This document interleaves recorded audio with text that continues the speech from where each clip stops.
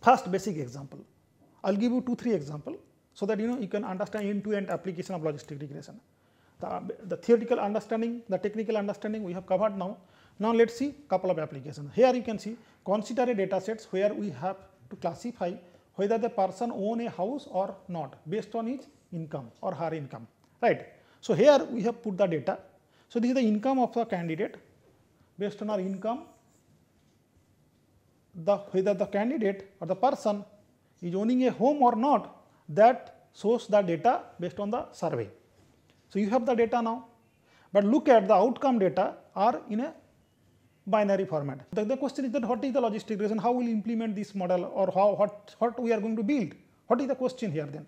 The question here is that this is the income of the person, only one independent variable we have considered, one predictor variable, and this is the say predicted variable, or say you can say the outcome variable. These outcome variables are not been what is the cost of the home, etc. This y, what is the cost of the home we are not discussing. We are calculating the probability whether it is a 0 or 1, like yes or no. So probability will convert into the binary outcome, yes or no. So now here this is the sample data will fit a logistic regression line p by 1 minus p equals to say beta 0 plus beta 1 x, and then we know the formula p equals to 1 by 1 plus e to the power minus a beta 0 plus beta 1 x. Using this either of this formula, we will be able to calculate for a new candidate with say income of say 3000, suppose, right. If a new candidate come, if a new candidate come with this much of income, whether the persons will have the own home or not, that you can get from this predicted model of logistic regression. How will get it? Look at from this data, from this existing data, sample data, you can feed the logistic regression model with your understanding by calculating the coefficients. You can feed the model, look at the logistic function we have drawn, the symbiote function, and the probability are being listed in the left vertical axis now. Now for a new candidate 3000 say, right, 30,000 say. So 30,000 will fall suppose somewhere here. So generally 30,000 is falling here. Generally the data set says that the persons may not have own home. But if it is a 70,000, say 70,000, probability, you can see it is coming here. So probably it is the cutoff point. If your cutoff point say, look, cutoff value is a 0.5 say, 0.5 say cutoff point. In that case, you can say that 70,000 income. In that case, the person's chance are like here. So probability that persons will have his own home. So this way you apply the logistic regression after defining the formula, the relationship with your data sets and the probability of occurrence. Look at it is a probability of occurrence. This is, it can a range of, it will have a range of 0 to 1. But since you have put a cutoff point based on your understanding or decision making process where to cut, you are classifying the outcome into two categories, yes or no. And for a new candidate, whether it is 30,000 income or say 70,000 income, you will be able to predict whether the persons will have his own home or not. Basic example I have given. Now let us understand with a larger application. Now we have taken another interesting application. Suppose the relationship between the age and the sign of heart disease we would like to calculate, right, through logistic regression. How the model will work here? Let us understand.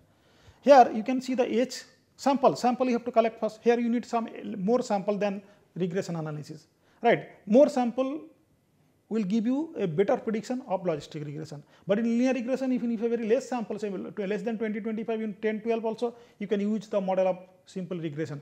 But in logistic regression, if you want to come up with the accurate predictions, you need around 50, 60 or maybe thousands of data, then only you will be able to make a better prediction. Some sort of higher data are required to make a actual prediction, because your classifications will be done into binary kind of cases, right. So here you can see, suppose age are independent variable, only age we have considered, and these are the sample, and the heart disease cases are been listed here from a report say. So here you can see age 22, there is no heart disease, say 0, suppose here we are considering no heart disease. Here 1 with 35 age, 1 cases we found. But when the age are increasing, look at age are getting older person, look at the heart disease cases are increasing. So now for a new candidate, for a new person with say age says 55 say, right, or say say 30, say 45, whatever, you can condition what could be the chances of heart disease. We will calculate the probability first. The chance will calculate. The chance will calculate. Chance will calculate. The probability will calculate first. After that, we will convert based on the cutoff point into two cases. But based on this data, we found the no disease cases, the average no disease cases are 38 years of age, and the disease cases, the average based on the data, all one we have put together and we have taken their average. We found on an average age of 58.7 years, people will have a disease, heart disease. But on an average based on this data sample, 38 years of age of people does not have the heart disease. Look at the sample, look at the sample. So we have the basic, descriptive analytics with our hand now. Now you have to fit a model first, and then you have to see the pattern of the data, and then you can, for a new person, you can predict. Now look at this data. These data are being classified into this way, right? Cases of disease and no disease, no heart disease, and you cannot fit the regression line, right? Because it does not have a ceiling. So you have to cut. So you put the logistic symbioid function, and then sigmoid function, sigmoid function, right? And then you put your p equals to 1 by 1 plus e to the power minus of beta 0 plus beta 1 edge, right? You put this, and then you fit your model. Here we have done it. Look at this. So first, what we have done? We have classified the data into groups. So here 20 to 29 years we found 5 sample, and then 30 to 39 6 sample, and then 40 to 49 7 sample. We have calculated couple of sample 1, 2, 3, 4, 5, 6. And here how many cases of heart disease we found between the age group of 20 to 29? Nil, no one. 30 to 31 only 1 cases, 30 to 39 only 1 cases. Here you can see 30 to 39, here 35, one candidate with the age of 35 has a heart disease. It is an exceptional case. So, but we found that one, and then 40 to 49 2 cases, but 7 sample were there. So, for 80 to 89 we found 1 cases, 70 to 79 2 cases. So, we found the data frequency, and from that we have calculated the probability value in terms of percentage, which will be easier for us to understand. Look at here, with the age of 80 to 89, only 1 candidate there, but the candidate has a heart disease. So, 100% outcome are coming out to be disease. Even 70 to 79, 2 candidates based on this existing sample. If you increase sample size, your prediction formula might change little. But suppose 70 to 79 age group, 2 candidates we found, both have the heart disease. So, it is 100% chances that they will have a heart disease. But when the ages are reducing, 60 to 69 age category, 5 people, only 4 has the quite high, has the heart disease. So, 80% people are like 4 by 5, almost 80% people are coming out to be heart disease, having heart disease. But once the ages reduces, you can see the percentage of heart disease are been reducing. So, this plot, this data we are going to plot here, say in our different example I am showing. We are going to plot in our graph. So, age group are here in different category, category 1, 2, 3, 4, 5, 6, 7, 8, say 7. And look at category say 7 and say 6 and 7, these two category, 6 and 7, last two category, 6 and 7, both have 100% chance of heart disease. Look at 100%. Both have the 100% chance of heart disease. Then it is reducing, but look at the age group of like first age group of 20 to 29, no chance of heart disease, 0% of heart disease. Now, similarly, you can see this. Now, for other you have plotted, but look at the pattern of the graph. What type of pattern it is following? Is it a straight line? No. Is it a straight line? Is it a straight line? No, it is not a straight line. Rather, because there is a ceiling. Look at after that there will be 100% only, like, and there is a no case below age 20. There might not be any cases of, very rare cases of heart disease. No, none of them will have heart disease. So you have to put a right graph like this, right? So therefore we are putting the sigmoid function through this formula, and that is been replaced with this logistics function to balance the range of the data sets 0 to minus infinity to infinity, and this also says the minus infinity to infinity. But we have replaced this data with this graph through this sigmoid function. Now, since you have replaced that with the sigmoid function with your own data sets, so this will come as a probability. Now the ceiling is 0 to 1, 0 to 1, 0 to 1, and your probability are here now.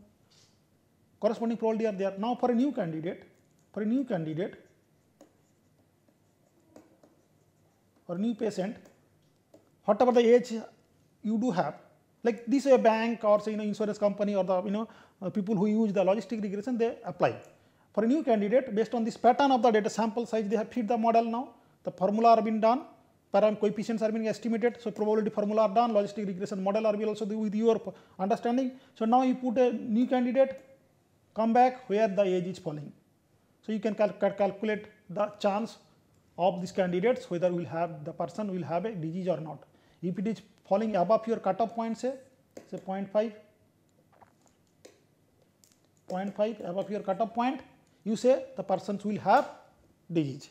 But if you found a new candidate whose cases are coming probability here, say you can say that their candidate might have a disease, but you are predicting, right? This is a prediction. You can conclude that the persons will not have a heart disease because your cutoff point are here. So this is what the application of logistic regression. Now if you extend this concept to more than one variable, independent variable, suppose here we have put 3 independent variables, you can add more also. In that case, we call it as a multiple logistic regression, because more than one, it is not multinomial. Your category is only 2, 0 or 1. Binary outcome will be there of your output value, not the y you are going to actually calculate. We are going to calculate the probability of success or say failure. Remember here also we are not calculating the y value, right? We are calculating whether the persons will have a heart disease or not, yes or no. That data we do have and we are predicting it, right? Whether to approve the loan or not. Insurance claim is a fraud claim or right claim. That yes, no kind of outcome we are going to decide. After that, how much amount you would like to disburse, etc. That is a different case. So now we are taking initial call through logistic regression.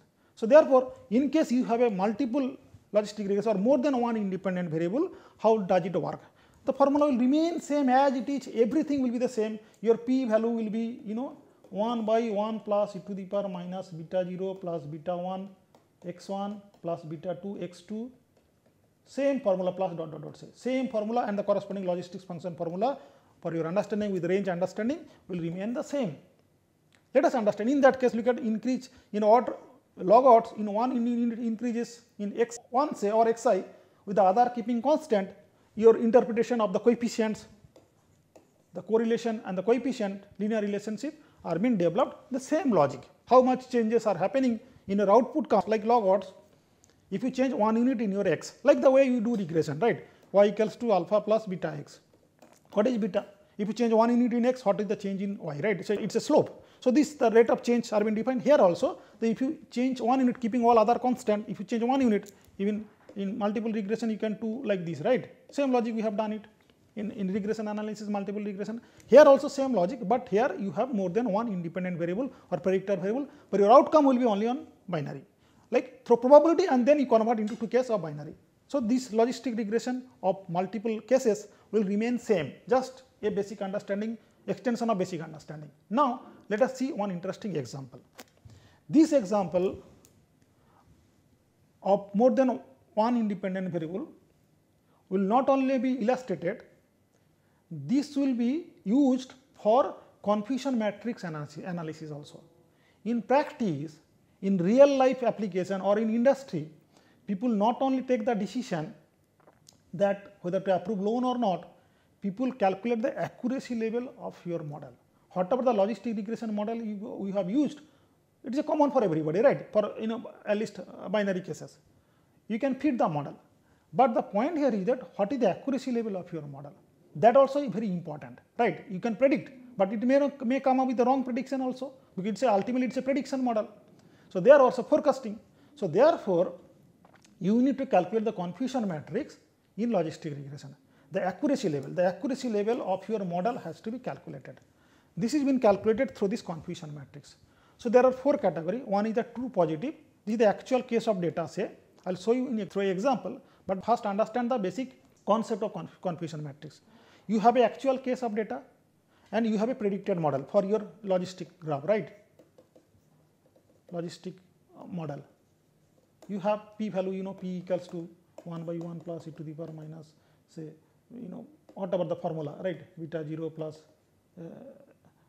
beta 1 x plus dot dot.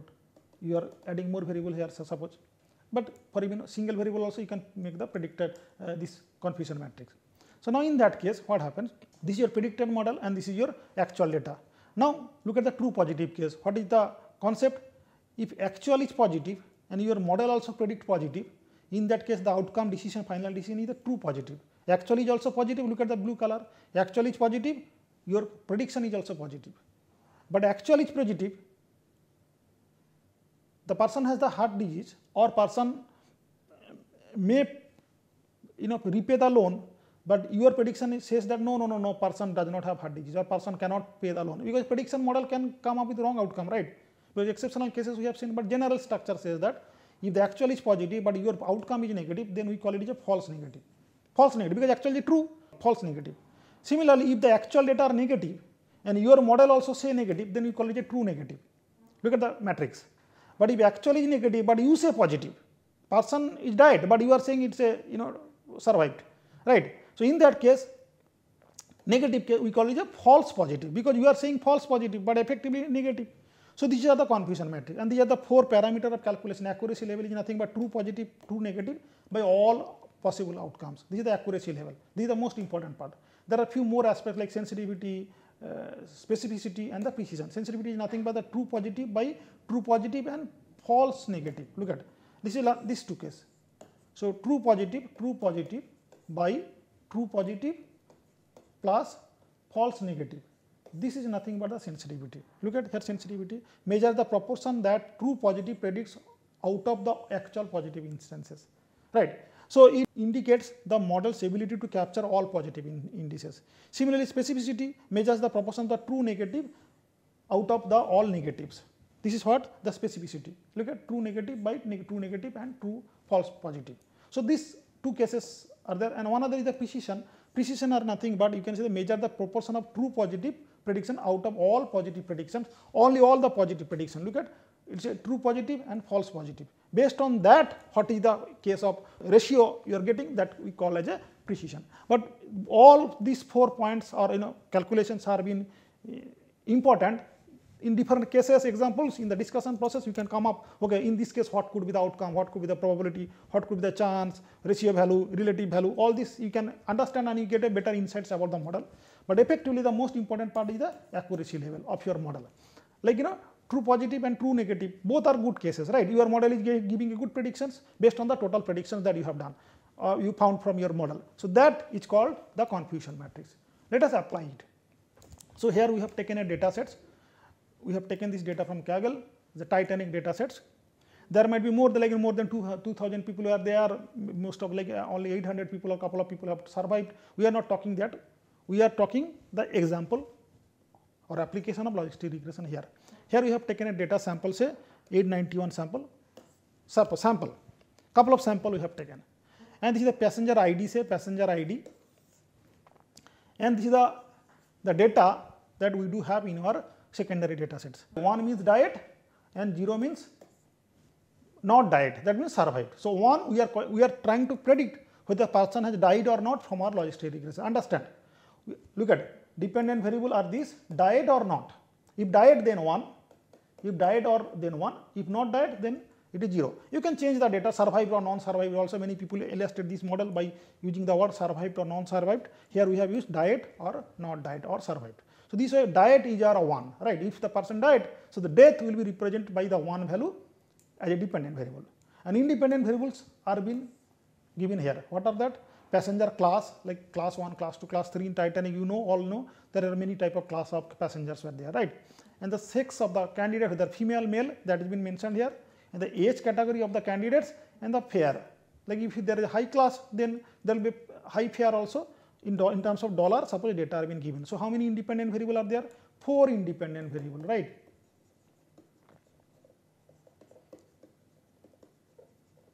Or predictor variables are here. Only 1 dependent variable, one dependent variable. That is what the person has died or survived or not died. Now these are the data set. Now we will use the logistic regression, and for a new candidate we will see what is the prediction, whether the person has died or not from our model, and what is the accuracy level of our prediction model, right? That is the most important part industry required. Now using Excel stat or Adric software or Python, you can run the model. You take the data and put it in your software, run the logistic regression, model will give you the results. I will show you that also, but for the time being let us understand the outcome of your model. Just put the data in the model, you get the outcome.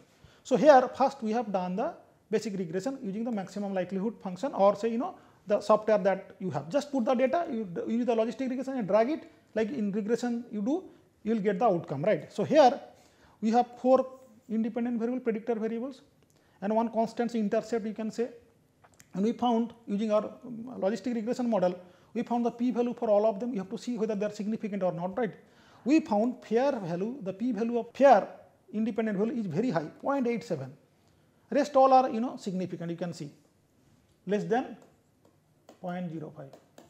But for fair it is 0.87. So you cannot include fair, right.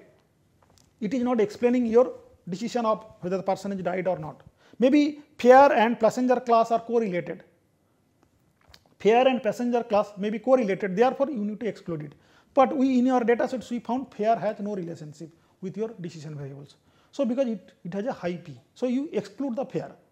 So therefore you cannot take these coefficients into your model, beta 0, like ln of p by 1 minus p equals to say beta 0 plus beta 1 of say p passenger class plus beta 2 of say sex plus say beta 3 of say age plus beta 4 of say fair. You cannot take this, right, because fair is not coming. So you cannot take these coefficients. You have to remove fair from your data sets and you have to rerun your logistic regression by considering only 3 independent variable or predictor variable, passenger class, sex and age, because they have the significant relationship. Now you rerun your model and then you see what is your final prediction of your logistic regression model. You rerun the model, simply select the data, exclude the column of fair and rerun the model, right. Consider 3 of them, these 3 of them as your independent variable and diet as your dependent variable, binary kind of outcome. Now you feed the model, logistic regression model, and you get your outcome. So here we found all of them has a significant. So we will select the model, look at our final model now, look at passenger class, sex and age. Using the logistic regression outcome or maximum likelihood function or the software, you will get the coefficient also beta 0, beta 1, beta 2, beta 3. Your model is set now. Either these or you can calculate the p. In the next slide I will show you, you can calculate the p value also, p probability, not this p. P is the significant of your statistical set from the ANOVA analysis. This p we are not considering. Here we are considering the probability of your logistic model through which you can calculate the relationship of your logistic regression also, but that we will not consider. We will consider this function to calculate the probability. So now come here, look at here. So p we found 1 by 1 plus 1 by 1 plus e to the power of this formula, right. We found our probability and the logistic regression function model, the relationship of your model done now, formula is ready now. Now for a new candidate, you know the class, new candidate, new passenger, right. New candidate or passenger, you can, or say in the Titanic example, you can see the passenger class, you can calculate the sex, you can give the input of age, sex and passenger. You will get the probability of the passengers, but where it is falling, upper side or lower side, 0.5 your cutoff point say, then you can say that person is died or survived or not died. Remember, in our example we have considered 1 means died, right. So we will understand our problem or illustrate our problem accordingly. 1 means died, right. We want to see how many people have died, that we want to predict. Now here you can see, and we will use everything the accuracy level through our confusion matrix. First understand the logistic regression outcome. So look at the final data set. So passenger class, died, passenger class, passenger ID, passenger sex, age and fare. Fare we are not considering, so we will exclude this, right. And then we have found the probability, say function, the logistic regression formula using symbioid function, and the coefficient also we calculated. Now look at the previous case, all these cases, the data, we will calculate the prediction from our model. The actual diet case, we already have the second column. This is our actual case, right, actual case data. This is our predicted case. So for 1, you put 1 here, like candidate 1, and you can see the data with first ID case, first ID.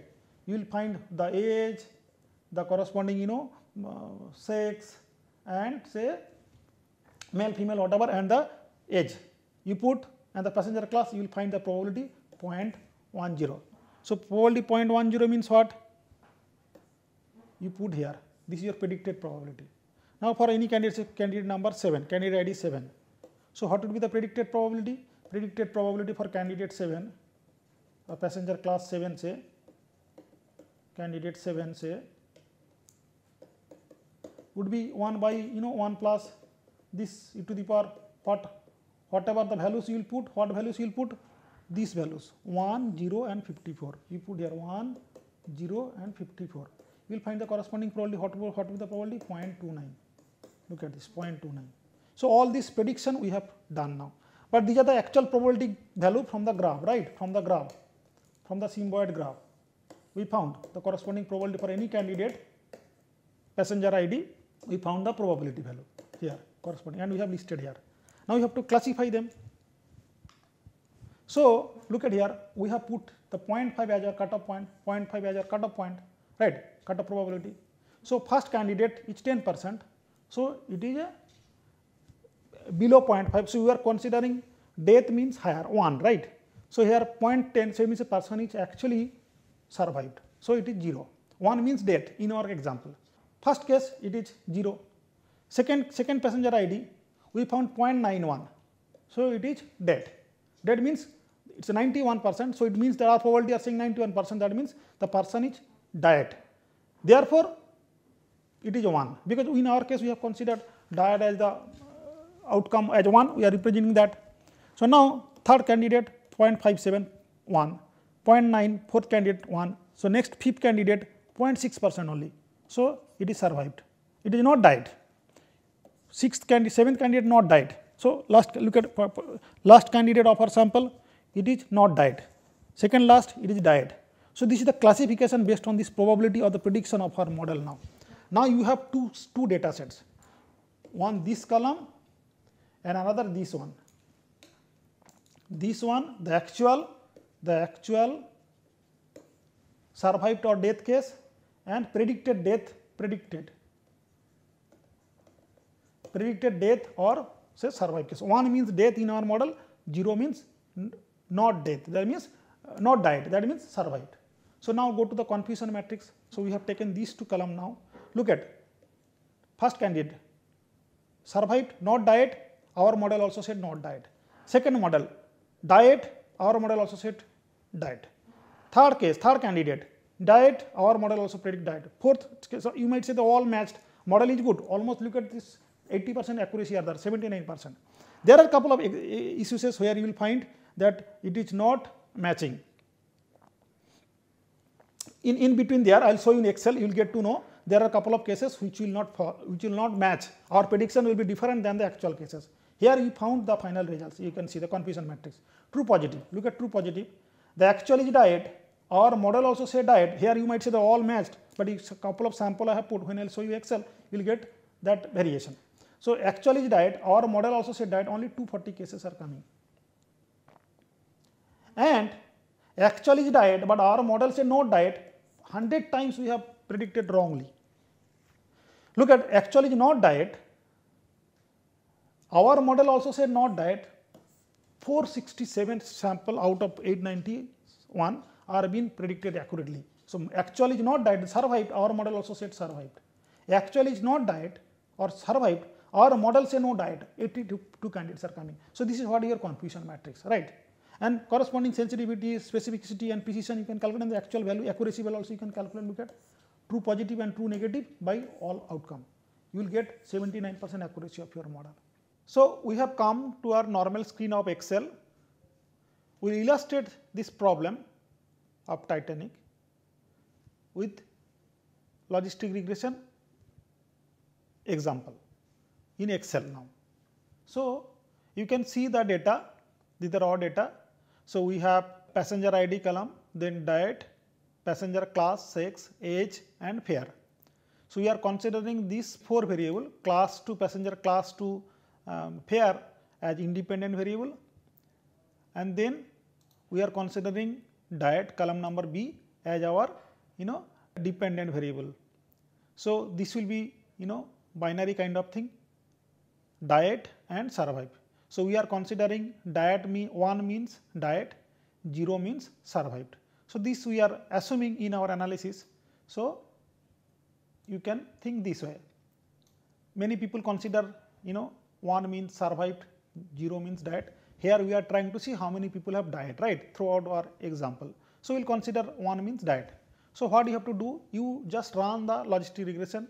Here you can see we have installed the Excel stat. It is a Excel additional feature which you can download through Palisade decision tool suite, which I will illustrate detail in simulation session. But here I will show you the application of that software. It's Excel add-in, like Excel different, like you have another software called Excel stat, real stat. You can install them also, and you can run this different type of analytical software like logistic regression, Harryman, etc., and different type of different additional multivariate data analysis you can do. Here we will illustrate only the logistic regression part. So here you can see this is the general Excel home, but here we have added the additional Excel tool like stat tool of at-risk analysis. So come to just import the data first, data set manager, click this, go to new, and then select the data sets. So we are selecting from, say, this, we can select all actually, and then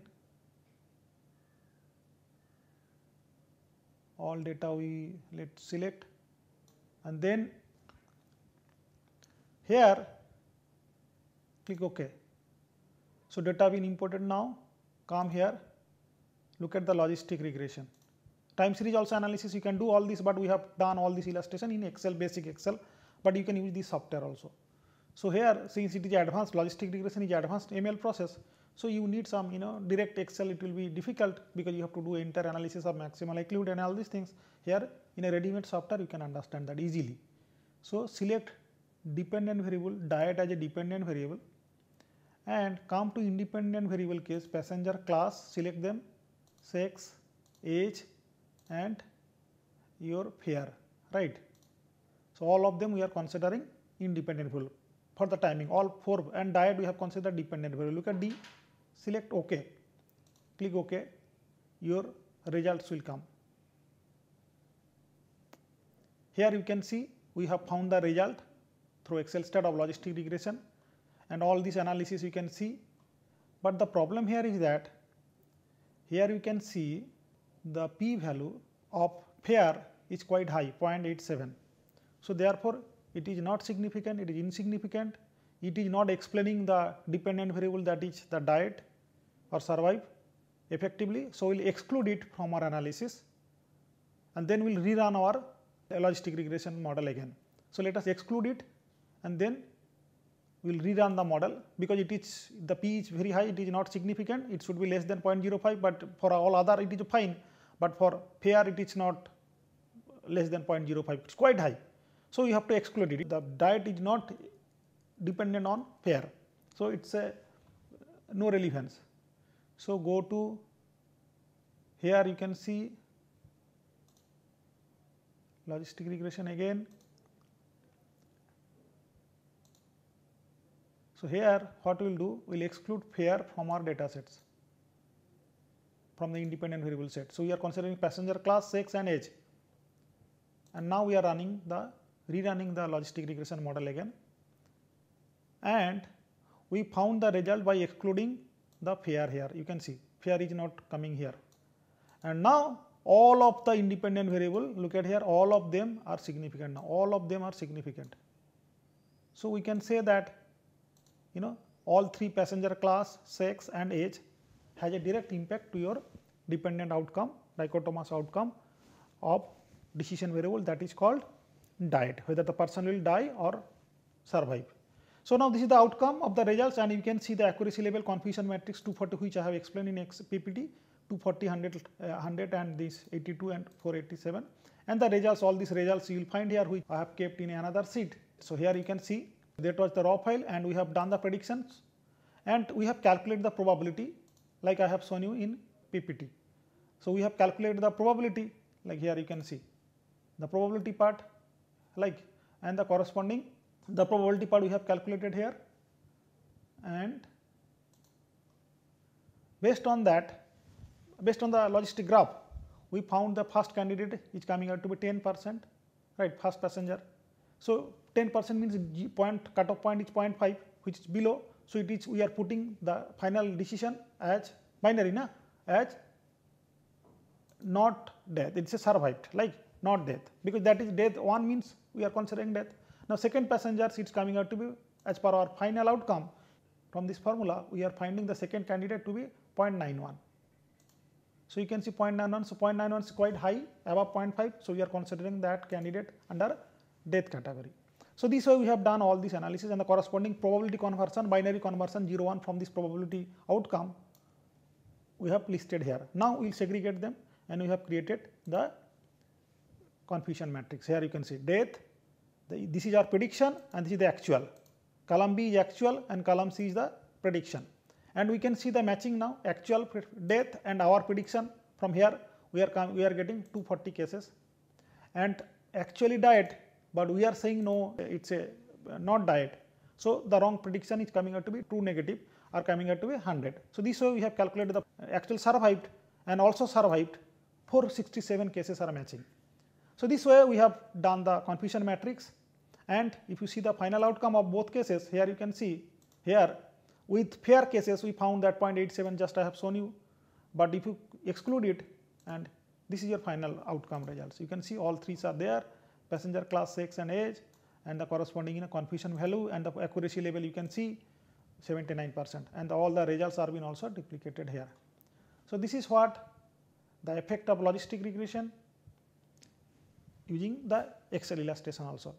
I believe it is clear to everybody how the logistic regression work and how the model are being developed and where to apply and how to read the logistic regression model and how to calculate the accuracy of a logistic regression outcome through confusion matrix. With that,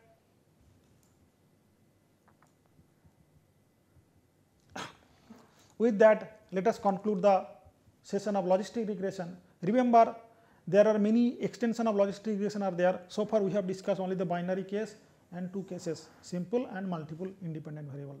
But you can extend that to multinomial logistic regression, where your category could be student, teacher, farmer, different type of outcome will be defined like this way, not only the binary cases. You can consider the ordinal logistic regression, where the rank will be defined like low, medium, high kind of thing.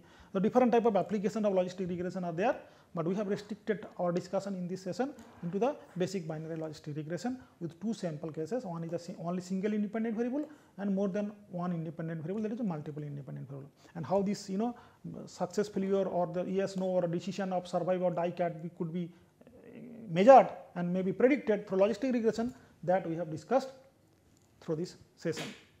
Thank you.